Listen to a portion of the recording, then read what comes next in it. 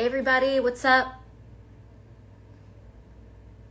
Just waiting on some folks to join in, but just saying hello. Hello everyone. Happy Thursday. It's Thursday, right? Yeah, it's Thursday. Hey everybody. Just saying what's up. And I figured, it's been a minute since we've been able to catch up. And, as I mentioned in my IG story a little earlier today, I'm sorry if I've been a little MIA. Was dealing with a little bit of a health issue that kind of had me sidelined for a little bit. Don't worry, I'm totally fine. Just life happens sometimes. So, but I'm back, and of course, like the 1 to 2 weeks that I was sidelined, it was like the whole everything kind of got set on fire. And there's just been a huge amount of public events from the Supreme Court, from Shireen Abu Akleh, the Palestinian journalist that was killed, to the Buffalo shooting, New York redistricting. I mean, it's just been wild. And so I figured we have a lot to talk about, as well as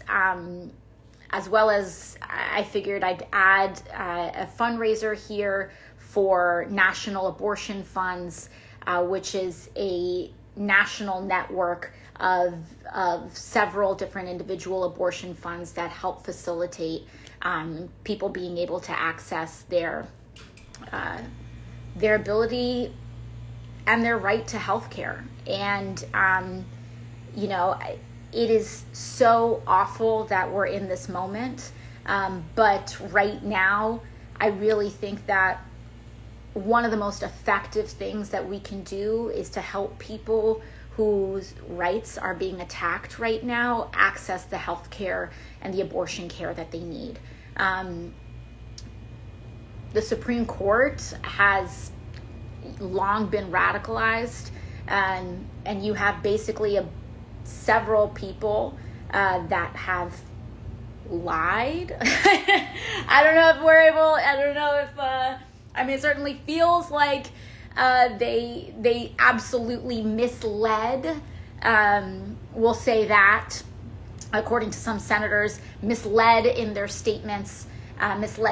statements in order to get on the Supreme Court. And now that they're on the Supreme Court, they're ruling the way that they're ruling. But this is a radicalized Supreme Court where several justices were appointed by a man who facilitated insurrection against the United States government.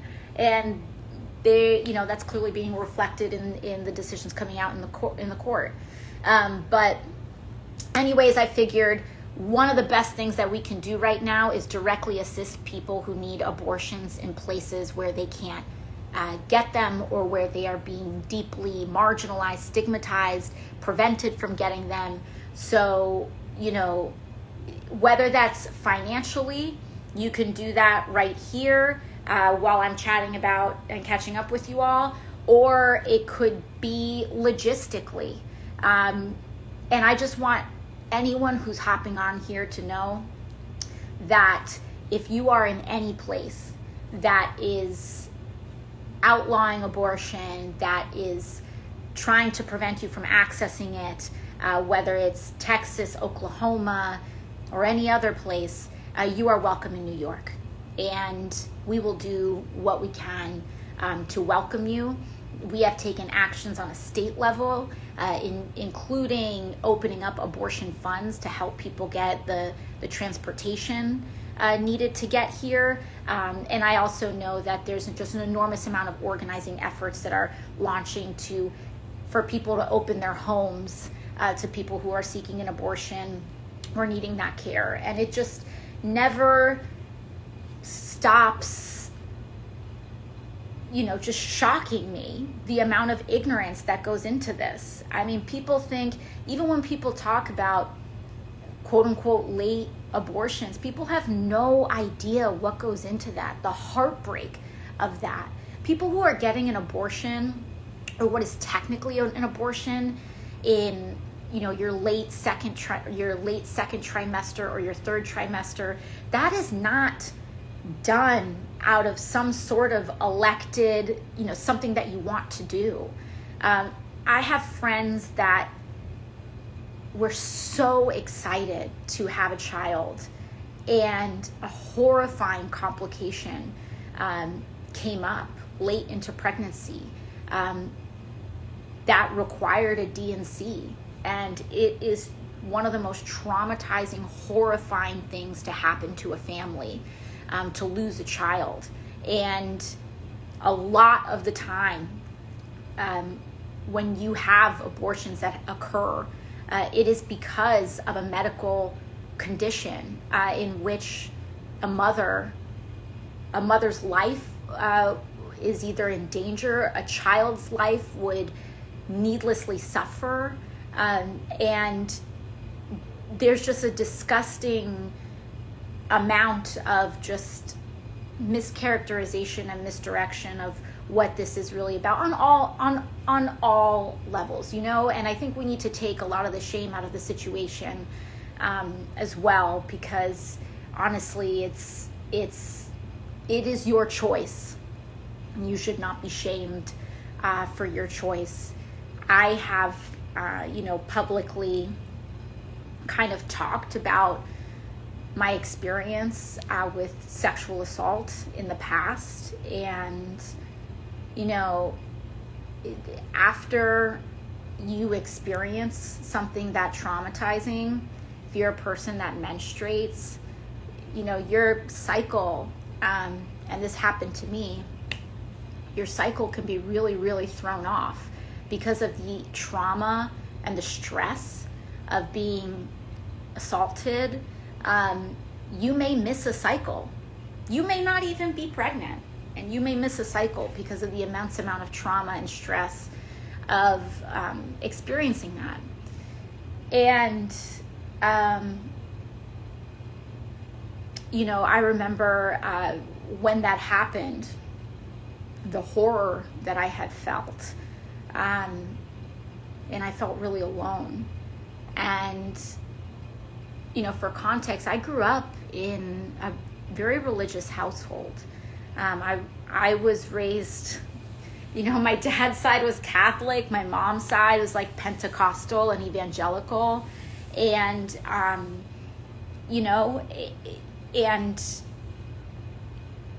that is why these choices are very deeply personal, and that's why it is a choice for every person. But I remember in the moment after what happened, I was just so horrified. And what I do remember in that moment was that I had felt like no matter what had happened, I at least had a choice in what happened to my life after a choice was taken away from me. After a choice over my body was taken away from me, it's so traumatizing when something like that happens, but I at least felt so much gratitude in that time of uncertainty, that even though I didn't know what had happened or what was going to happen, I at least felt like I could have had a choice in what would happen moving forward. And whether my values and whether my personal perspective led me to carry a pregnancy or not is no one else's business but my own. And it could have been my choice. And whether it was my religious values or not led me to whatever that may be, that's the point, is that your future and your life can belong to you.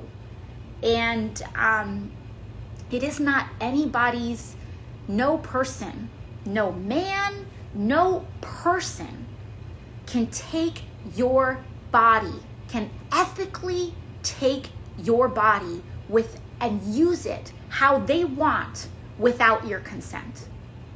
whether, and that is exactly what Republicans are doing right now. They are taking women's bodies and forcing themselves upon women's bodies, forcing their opinions, forcing their perspective on women's bodies without their consent.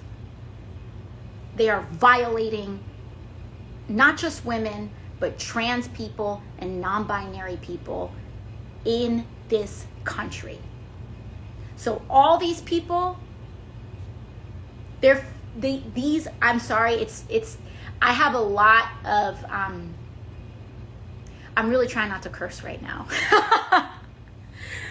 But they are forcing themselves on our bodies without our consent. And they are trying to legislate that in the law. And that is honestly the similarity between rape culture and these horrifying anti-choice forced birth laws.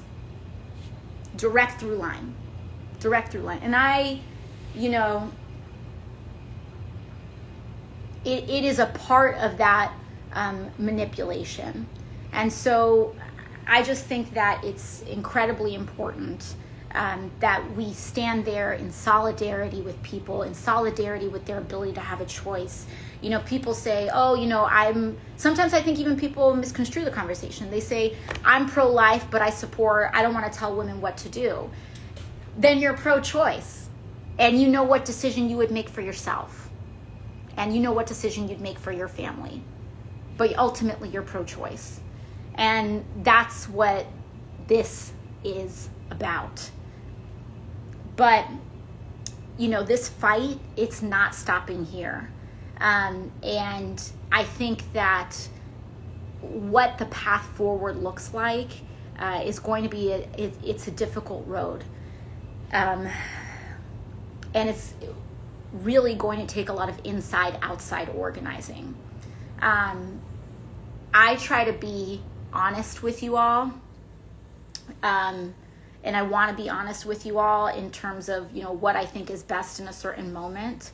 And sometimes the best thing we can do is inside work, and sometimes the effective thing that we can do is outside work.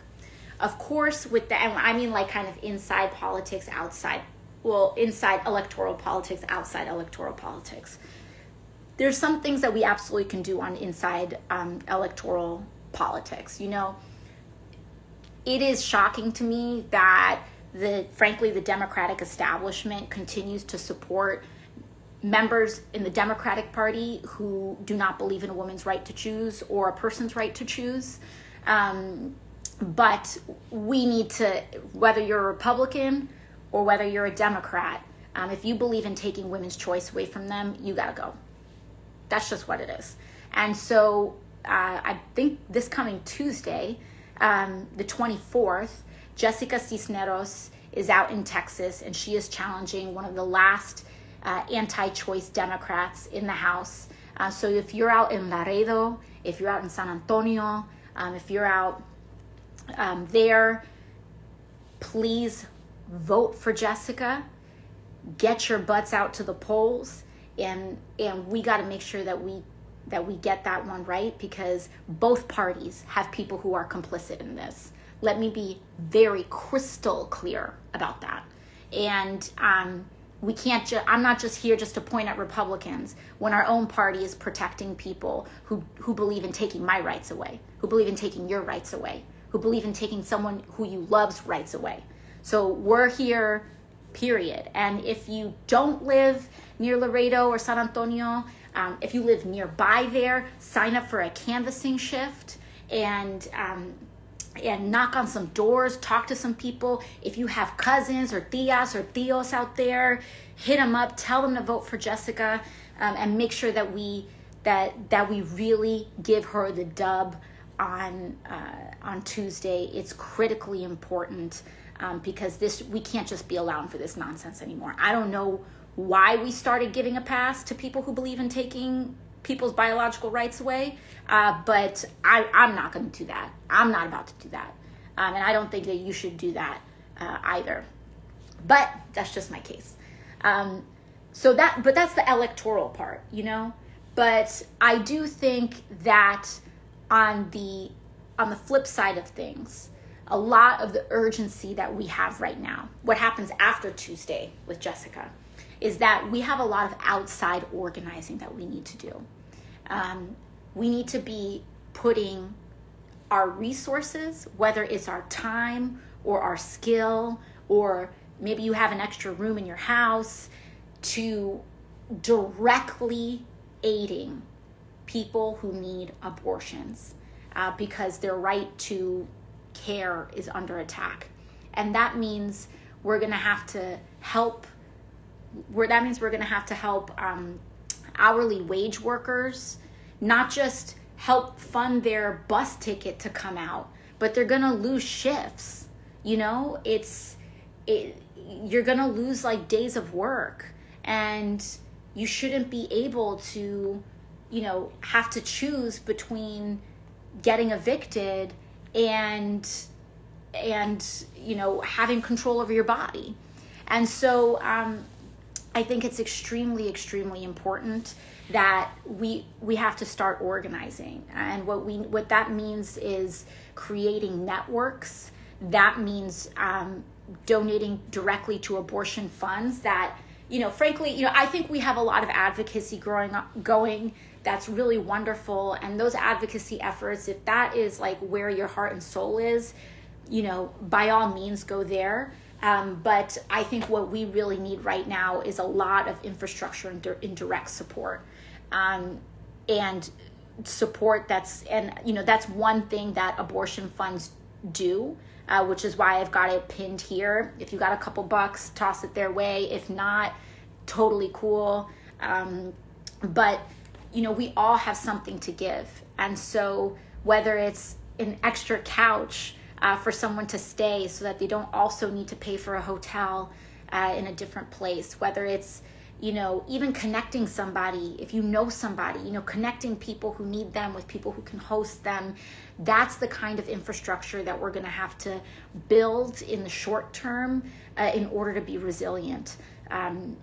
You know, with everything that's going on. But it is just, it's awful of what everything that we're seeing, and we're going to have to build a lot of infrastructure on the outside and inside to fight back on this. And I mean, this is why when we talk about what's going on with abortion as well, it's like, I mean, that's the thing, is that no matter what your views are, I mean, and like, you're going to have to excuse me for a moment, because as someone who did grow up in a religious household, I just find even the religious argument for mandating these laws is just so ridiculous. First of all, this country has a separation of church and state.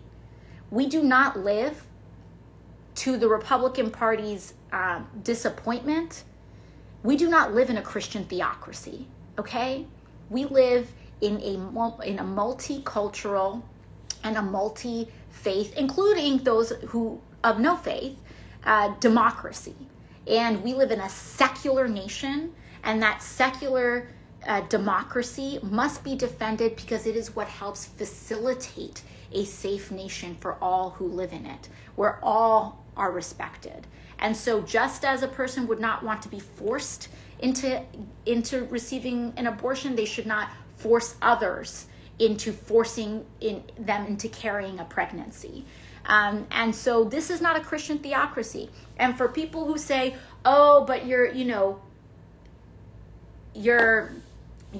harming a life, I believe this is life. Well, some religions don't. So how about that? Our Jewish brothers and sisters, they are able to have an abortion according to their faith. You know, there are so many faiths that do not have the same definition of life as fundamentalist Christians. And so what about their rights? What about their right to exercise their faith? It's ridiculous. And it is theocratic. It's authoritarian. It is wrong. It's wrong. And again, it's so crazy too, because I try not to get into the Christian and theocratic arguments, but seriously, as someone who grew up in a Christian household, I've been thinking a lot about the parable of Christ. And if you all would indulge me for a moment, for those who may not be Christian, those who happen to be Christian or may not be familiar with the story, it's still a story that I think would be is relevant in general, right? This parable. And the parable is of a woman. A lot of people may have heard the phrase, "Let he without sin throw the first stone." Let's talk about that story for a second. In that story, there is a woman who, and excuse me if I get like some of these small details a little bit off for generous interpretation, but I'm getting the gist of it here for you all. There's a story where there's a woman, right? She was not allowed to be granted a divorce from her husband. Her husband refused to grant her a divorce. And at that time, if that happened, he had control, and that was that. And so, but for all intents and purposes, they were not really together. And there were also the Pharisees at this time, which were kind of very strong. They were strong religious / political-esque leaders. They kind of blurred the lines a little bit between politics and religion. And many of these Pharisees were in a physical relationship with this woman. Now, let's be really clear about the power dynamic here. When you have several powerful people doing this, it frankly really blurs the lines of consent. Because what choice would she really have when these people hold so much power in a time like that, right? And so at one point, one of the Pharisees is caught with a woman. And she is immediately marched out into the town square. And she's marched out before she's even able to get dressed. So they force her outside. She's barely dressed, trying to cover herself. And everyone is starting to surround the woman. And they're trying to figure out, wow, we caught her with one of the Pharisees. How evil, etc. They're trying to figure out what they're going to do with her. Are we going to stone her, or etc. They're going through all of the options. Of course, the Pharisees, this doesn't really seem to be subject to any sort of similar treatment that she is, even though he was just as complicit. And if anything, he was the one that was abusing power and public trust. And they're all surrounding her, trying to figure out what's going on. And then they say, okay, there's this, basically, Christ has, Christ has taken interest in what's going on. They call him over. He comes over and everyone starts putting their attention to him on what to do. And he starts drawing in the sand, something in the sand, and people come out and they start to see that he has here written down, "Let he without sin cast the first stone." He was talking about the Pharisees. He wasn't talking about her. And sometimes people interpret this story as implying that she was a sinner and everyone else is a sinner as well. And so sinners can't really judge sinners, like everybody just, kind of relax. But really, I think there's deeper meaning to that story. And because he essentially says to her, go forth. And he doesn't condemn her. The people that did something wrong there were those who were abusing their power.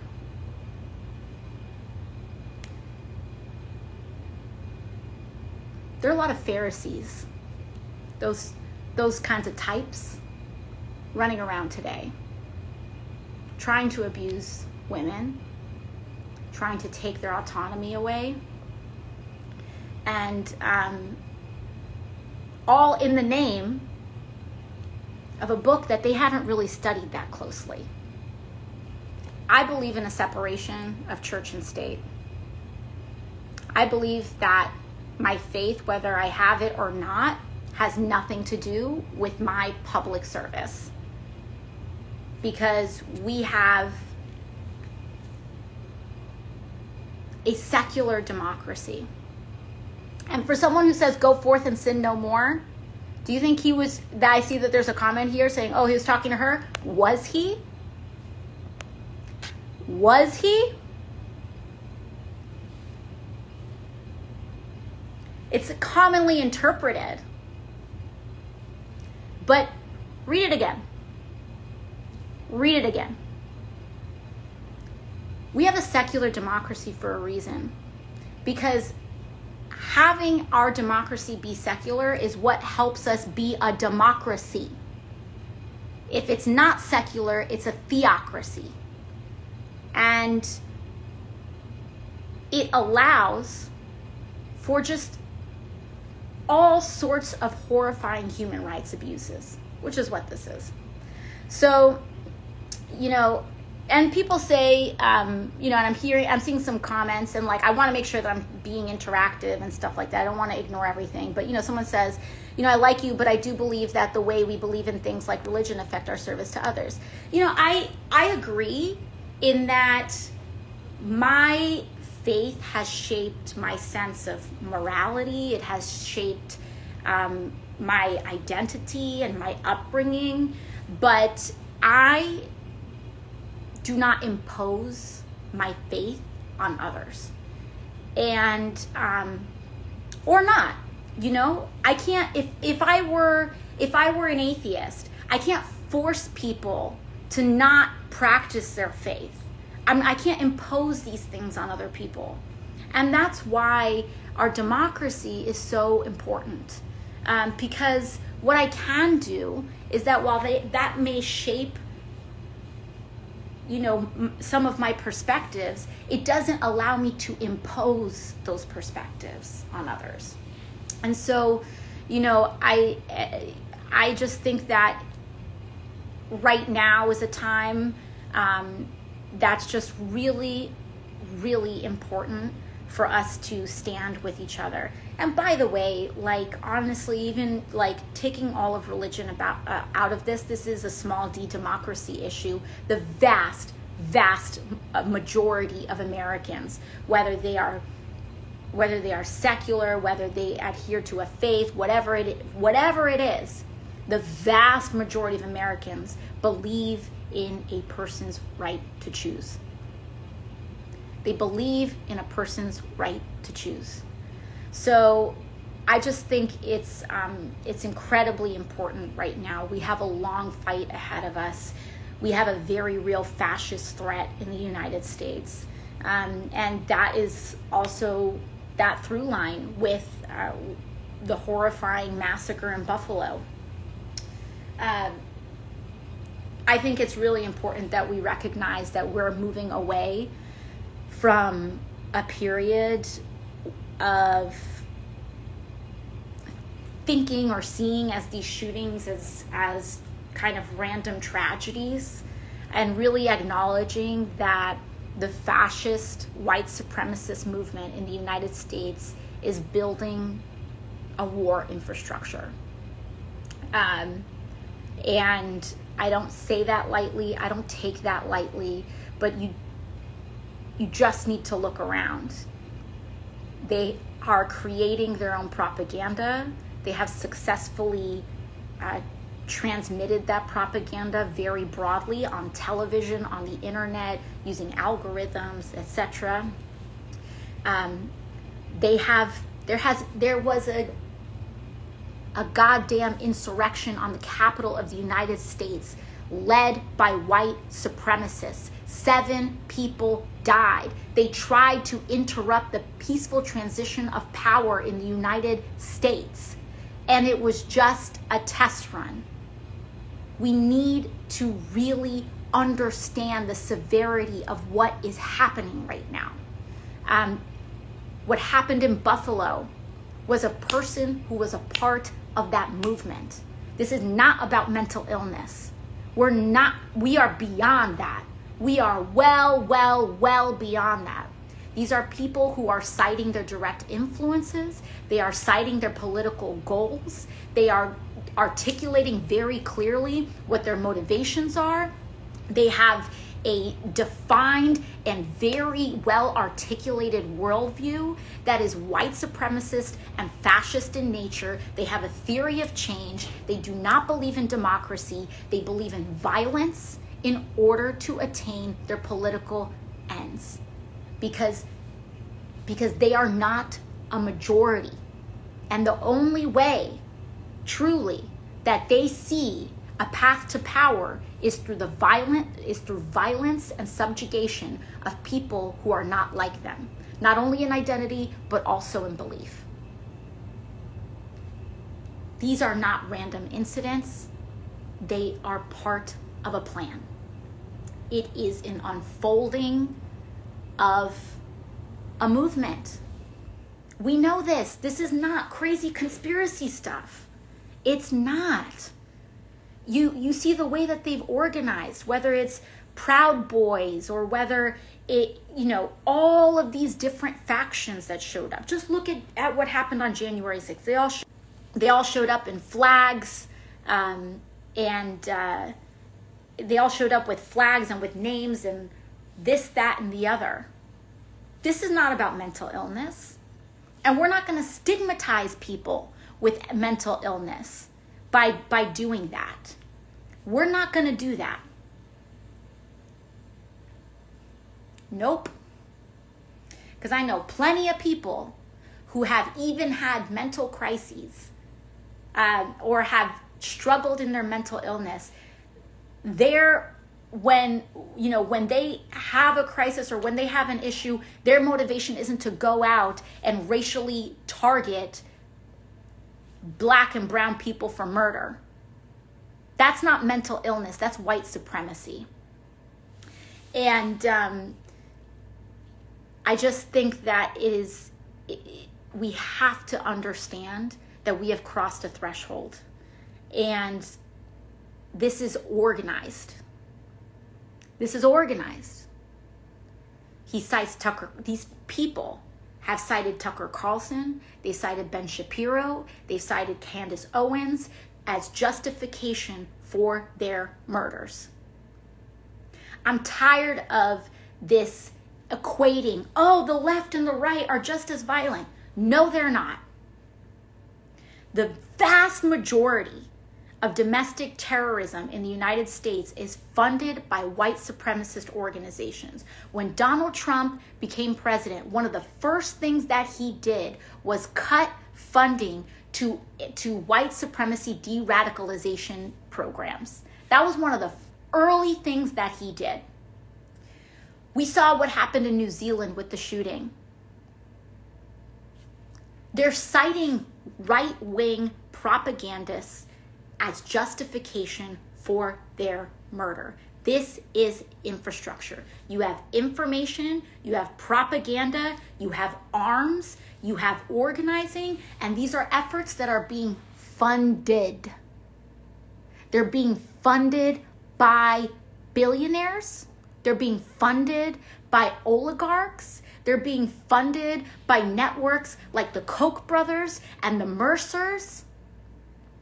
They've got money, they've got weapons, they've got propaganda, they've got, this is an organized effort. They've got lawyers, they've got Ted Cruz and PowerPoints about how they're gonna overturn United States democracy. This is what is happening right now. And we have to open our eyes and recognize that, you know, the American exceptionalism into thinking that our democracy here is like, is infallible is wrong. We're not infallible. And we have a responsibility to protect each other, to protect our democracy, to protect our rights, and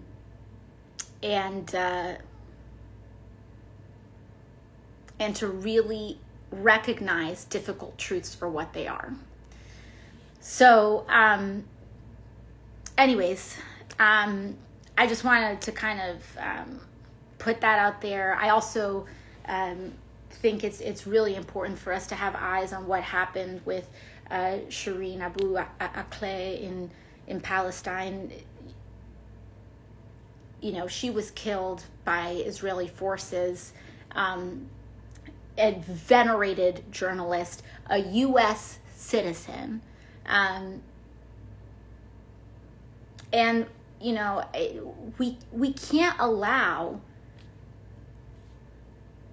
we can't allow this stuff to be happening with our resources. You know, like, a lot of times people say, oh, you know, a lot of times people say like, oh, like, you're treating this differently, and you're picking, you know, you're picking them out and treating them differently. Our tax dollars are a part of this. Our resources are a part of this. We can't even get health care in the United States, and we're funding this. There has to be some sort of line that we draw. It has to stop at some point. And it's just, you know, if you're like me and you come up in a family or a background where these issues weren't really predominant, you know, it doesn't have to be that complicated. And a lot of times people try to make it seem like you don't understand what's going on, or they try to make it seem as though, you know, believing that Palestinians are human beings that deserve human rights is like somehow inherently anti-Semitic. It's not. And it's insulting, I believe, to the actual profound amount of anti-Semitism that our Jewish brothers and sisters are confronting right now. Because it's not a joke. We're seeing hate crimes against Jewish people in New York City. We're seeing, you know, explode in the last couple years. And we can't be confusing terms like this. We need to be really careful. And it's just, you know, it just can't be the case that anything can happen. You know, that U.S. resources help, I mean, like, we saw an entire media building get bombed last year. That can't be happening with our consent, with us looking away anymore. And that doesn't mean that you don't believe in Israeli people being safe, but I mean, we can't believe in Palestinians being safe too. This is out of control. And, you know, I just want to thank so many folks, because this is such a difficult issue. And it's a difficult issue in so many different ways. It's traumatic to some folks. There's so many people that come to this with trauma. And then, of course, there's just a lot that's just kind of swept under the rug. It's like always been this political kind of no-go zone for all parties for so long. You're not allowed to talk about it to the point that then people don't know about it. And it's just, there has to be a line here. And I think it's just really important, because when people say, you know, why is this any of your business? It's our business because our resources are going to it. Just like last year when what was going on with Colombia, it was U.S. resources that were helping fund some of that paramilitary that was cracking down on labor, on the labor uprising. And what did I do? I introduced legislation to cut that out so that U.S. resources weren't going towards suppressing labor movements and violence against people in Colombia. You know, this is a principle. This is not something that we should be able to do, even when it's politically difficult. It really should be so basic, and it's really kind of boggled my mind. It's really, frankly, shocked me how much some people's rights, basic human rights, are like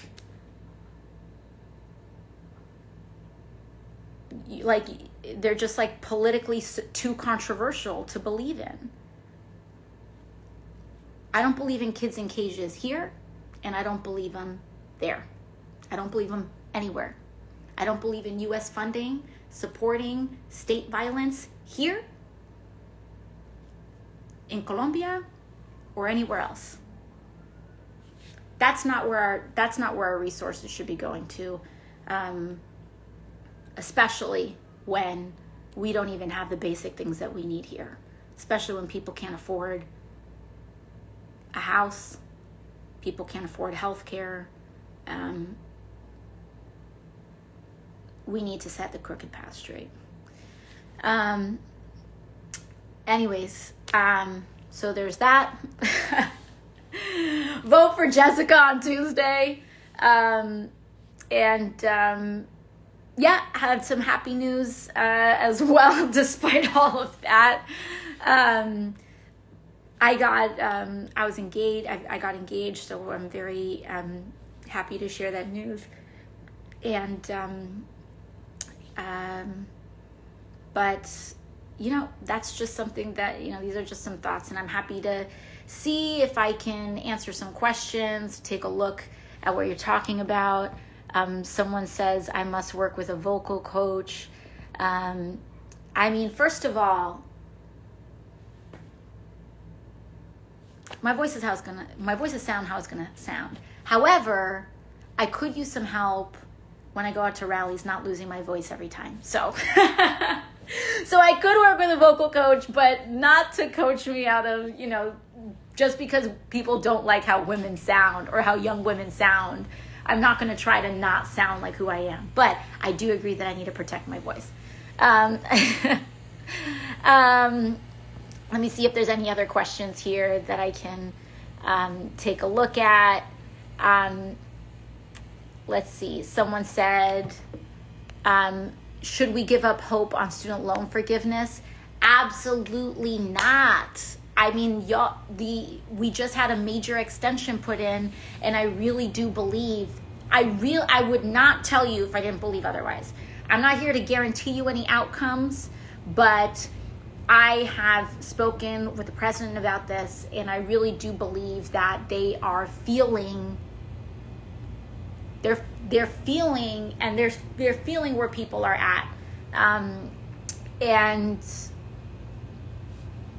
I think that, you know, what they decide to do with that, we don't know, but I don't think you should give up on student loan forgiveness. I think that one of the reasons that we're seeing the moratorium be extended is because there are a lot of folks trying to figure out what they do, and how we're going to approach this, because I think they've realized that that, you know, we really can't do nothing about this. So we've got that. Let me see what else. What do I think about the Dem PA candidate? You know, I think it was definitely the best outcome that Pennsylvanians could have made in the primary. So congratulations to John, to Fetterman. And let's go make sure that he wins in November, because we can't be having a Republican win that seat. That's for sure. Let's see.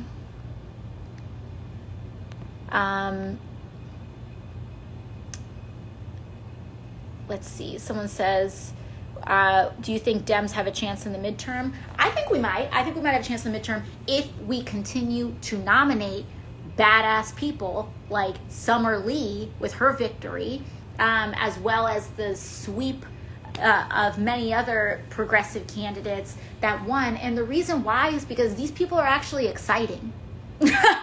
Summer Lee excites me. She's the kind of person that makes people want to vote, you know?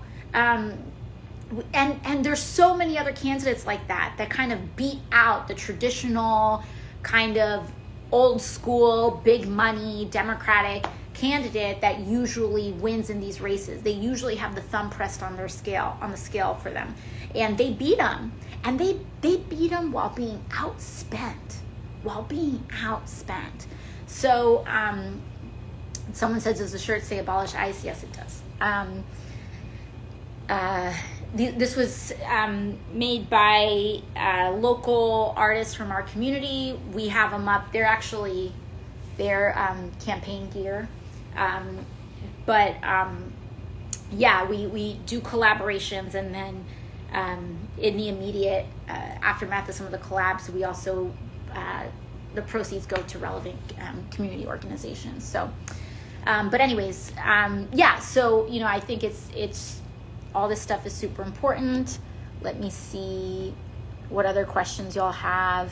Oh, some people have brought up Puerto Rico. Today we unveiled self-determination, or rather a process by which people in Puerto Rico could actually have free and fair elections to determine status. And it's very important and quite historic. The first reason why this is historic, it's the first time the United States will have acknowledged that its arrangement with Puerto Rico is colonial in nature. For a very long time, it has defended this as a legitimate arrangement, and this would be the first time that the United States would acknowledge that it is, in fact, overseeing a colonizing and a colonial relationship with Puerto Rico.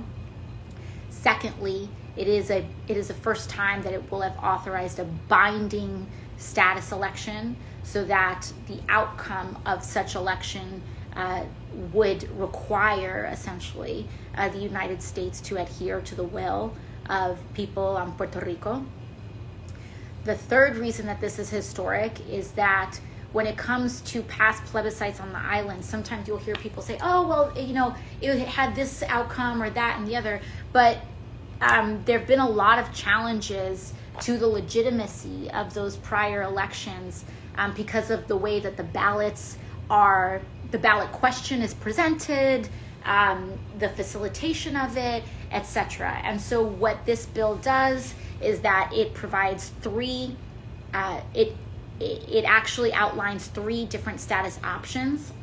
The first is, I won't say what order they're in, but you have statehood, you have sovereign free association, and you have full independence. Sovereign free association is that Puerto Rico will become a sovereign state that is in treaty with the United States. An example of this would be the nation of Palau, which was a former U.S. colony that actually achieved independence in 1994 and entered a 50-year compact with the United States. So people in Palau can join the Affordable Care Act.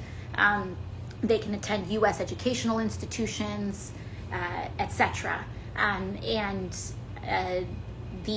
people of Puerto Rico would be born and have U.S. citizenship for the duration of that first compact, but it would be a sovereign state.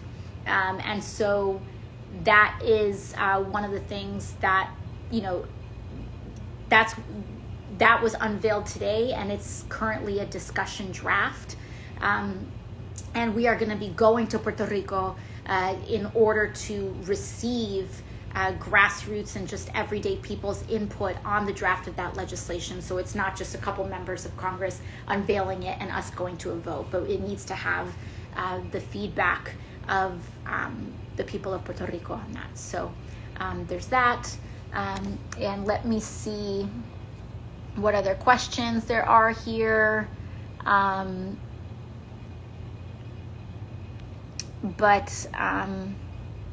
just seeing what else is in here.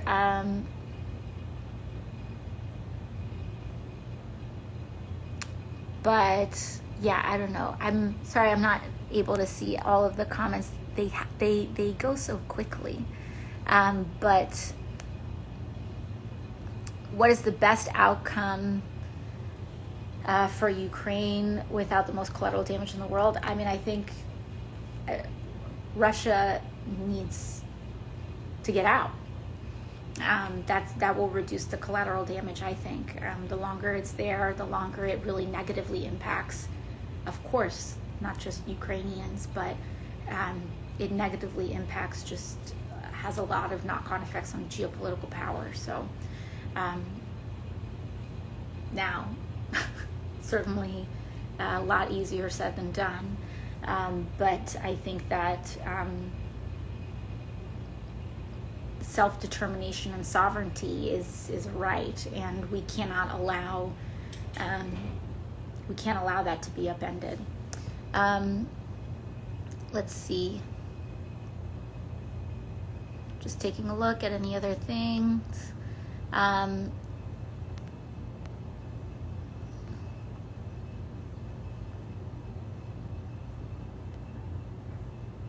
Just sorry, it's like all the comments happen so quickly, so I'm trying to pop up here, see what y'all got.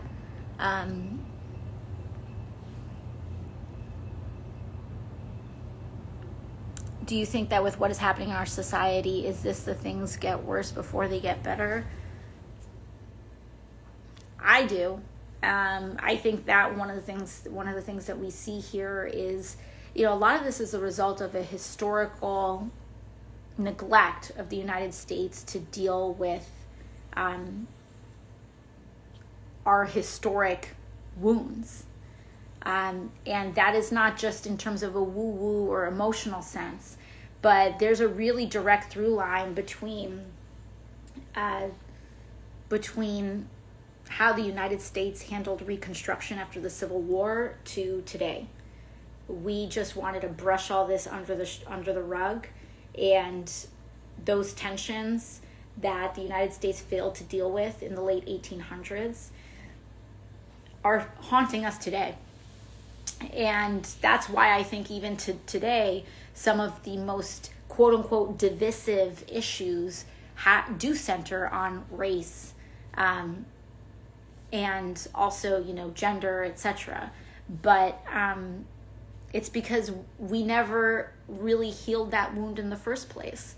And we allowed things like the lost cause to flourish, and all of that. And this is going to continue to come up until we actually get to a place where we heal for real.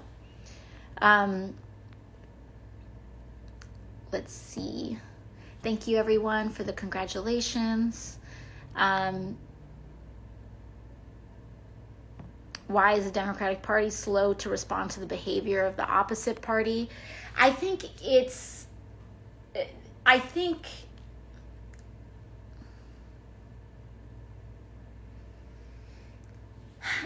because a lot of our institutions are designed to electorally favor minority rule by the Republican Party, because you look at the Electoral College with the presidency, you look at the Senate, and you look at gerrymandering in the House, and that means that all three of our institutions are designed in a way to amplify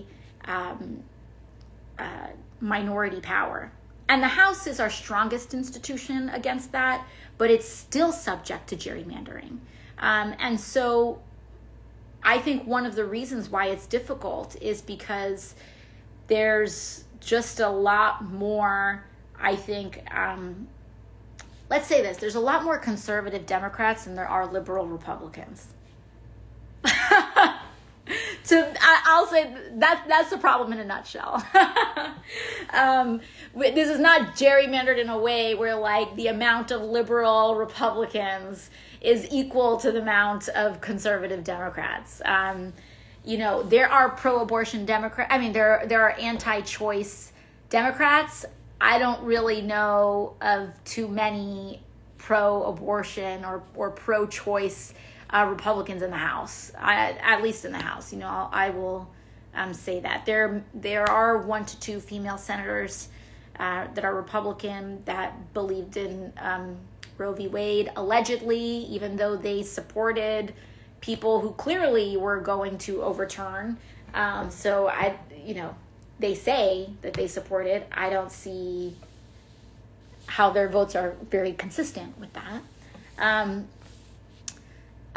But yeah, I mean, someone said, AOC, you're such a radical on everything, most of which aren't backed by anything but personal opinion. Like, really, am I that radical?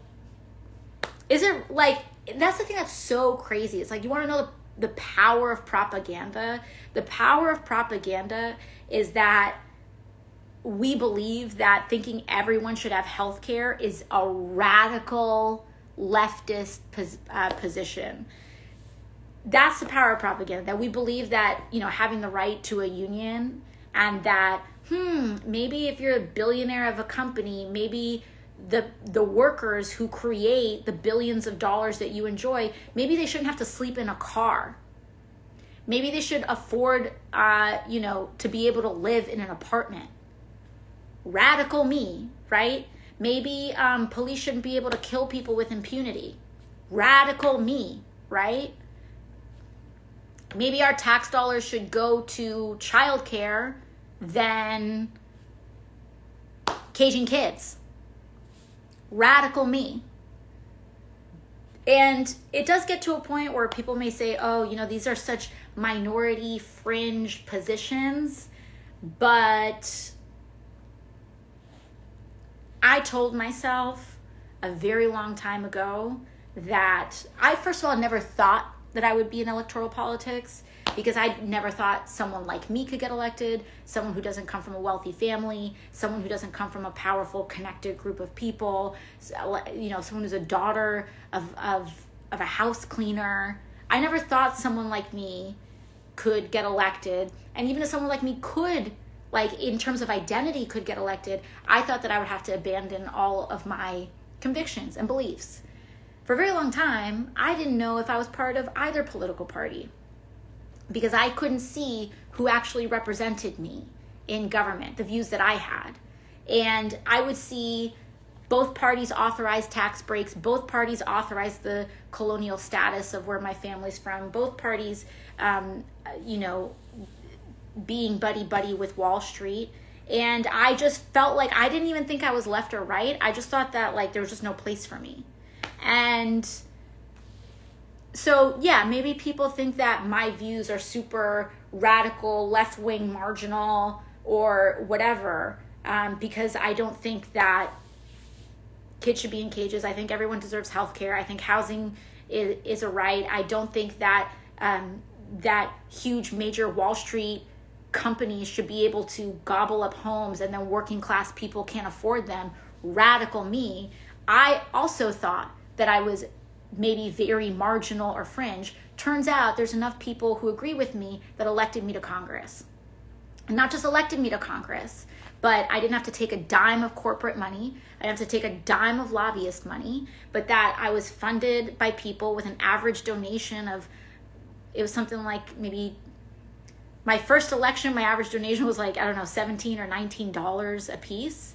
And so, we can take that, you can take that to the test. Maybe I'm so fringe and I'm so this, that, and the other, but there's enough people who agree with me that gave me the blessing of becoming the youngest woman ever elected to the United States Congress.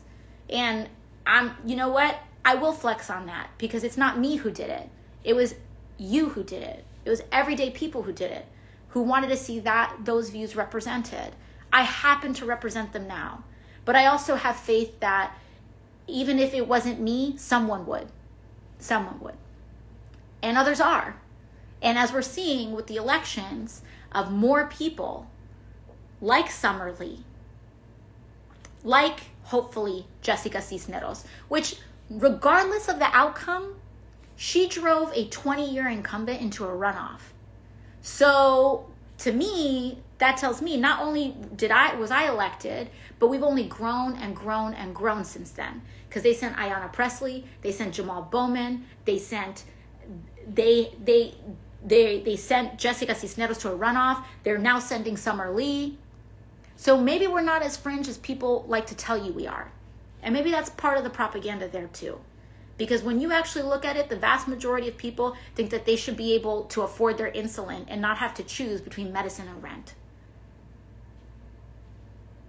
That know that they should be able to be paid a dignified wage.